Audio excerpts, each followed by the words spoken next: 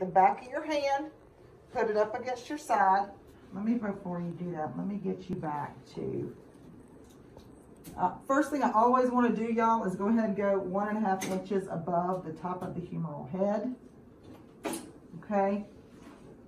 And then align my tube so that I can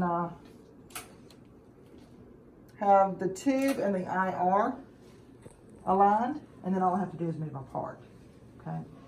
So I'm going to step you away from me just a little bit so I can make sure I get you over this center chamber. Got your hand behind your back.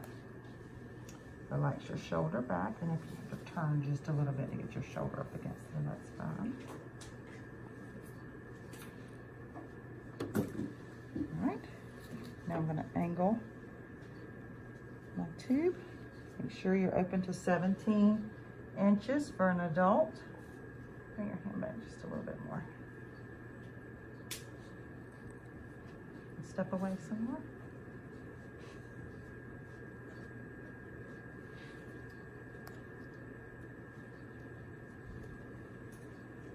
Coming straight through the midline. Got his elbow joint, got his shoulder joint. This is his left arm, so I'm putting the left marker in the light field. Shield your patient. Breathing instructions, hold your breath.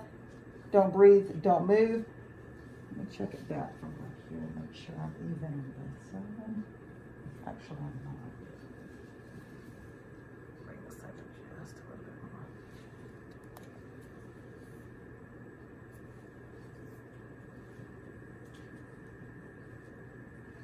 There we go. What would your patient need to remove? If you have a female, necklace, earrings, bra, because there's little plastic pieces that allow the straps to be adjustable.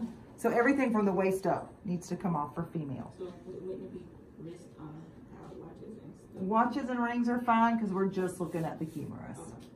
Males, if they have a collared shirt on that has buttons, that would need to come off.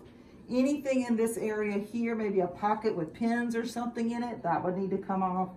Something like Chris has on now, I would leave this on, but I would pull his sleeve down because when you bunch up clothes like this, they do show up on your image. So I just pull his shirt sleeve all the way down so it's not bunched up.